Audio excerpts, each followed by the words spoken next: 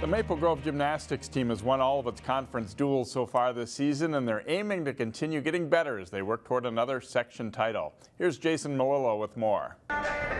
Maple Grove doesn't have a bona fide star this season, but the Crimson has a lot of solid gymnasts up and down the roster. We're really a deep team. We have a lot of girls with a lot of big skills.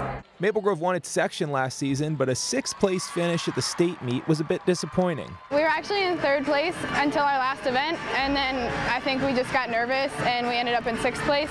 To that end, the girls are eager to get back to state and show what they can do. We all remember how exciting it was, and I think we definitely all want to go back this year, and especially as a team and as individuals. So I think now that we had a little taste of it last year, some of them come back a little more hungry and want to step it up a little bit, and they know what to expect, and the veterans are ready to try something bigger and better.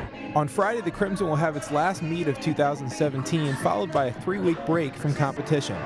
That respite will be invaluable for the girls as they aim to get healthy and perfect their skills for the second half of the season. It's really important because you want to feel confident with your new skills, because if you're nervous about it, then you probably won't do them very well.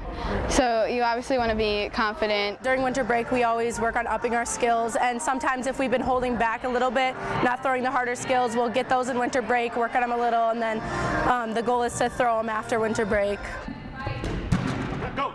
Maple Grove is at Champlin Park Friday, in a meet you can see tape-delayed coverage of Saturday at 4 p.m. here on CCX.